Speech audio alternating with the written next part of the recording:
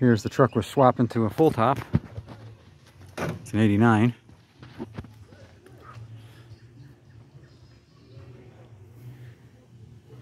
This is about the cleanest one you'll ever see. You can even look.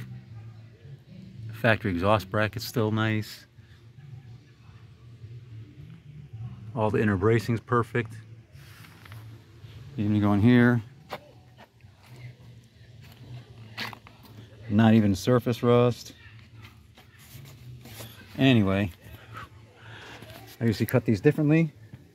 Usually, I would cut the inner down here and then the outer up here at the factory seam. But it turns out the header was pretty rotted that we're using. You can see all the pinholes in it. So we're going to use the inner skin from the 89 roof and swap that for the inner skin on the bottom edge.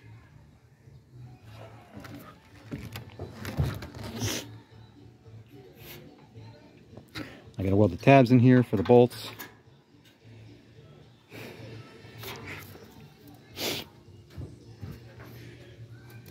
And that's where this one sits right now.